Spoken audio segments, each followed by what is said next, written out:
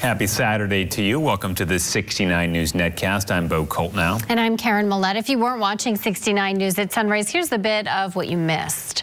Investigators say an Allentown man was found shot dead in a car in Easton. The Northampton County District Attorney says 47-year-old Ricky Hunter was found in an alley on the city's south side around 10:30 Thursday night. The DA says it appears Hunter died from one or more gunshots. An autopsy will determine the cause.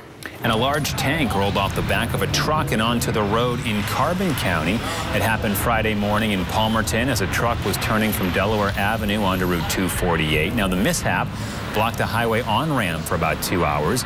Officials say nothing spilled on the road and no one was hurt.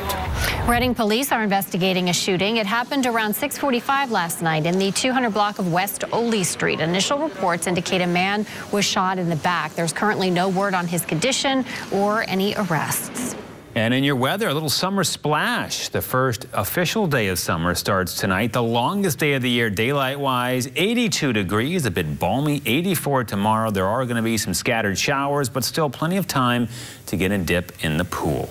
For more local news, watch 69 News or get updates right here at WFMZ.com. Have a great day.